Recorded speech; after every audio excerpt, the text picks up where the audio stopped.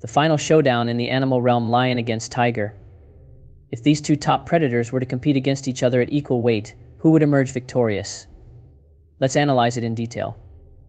Referred to as the king of the jungle, male lions typically weigh between 330 and 550 pounds, boasting a strong physique and a mane that serves as protection. The tigers are solitary predators and the biggest of the large felines.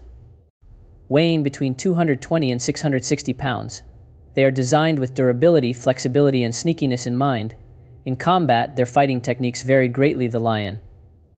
Lions are social creatures accustomed to fighting other lions to protect their pride. Their manes offer protection for their necks during battles, providing them with an advantage in extended conflicts. Tigers are predators that ambush their prey. Using their stealth and explosive strength, they excel in individual battles due to their skills as lone warriors. Both animals possess remarkable abilities. Lion stamina and combat knowledge gained from regular territorial conflicts.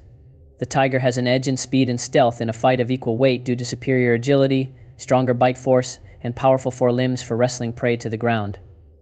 Tigers are also famous for their skill in using both front paws at the same time during battles. So who would win in a fair fight? While both are fearsome predators, it's impossible to predict with certainty. What do you think? Share your thoughts below, and don't forget to subscribe for more animal face-offs.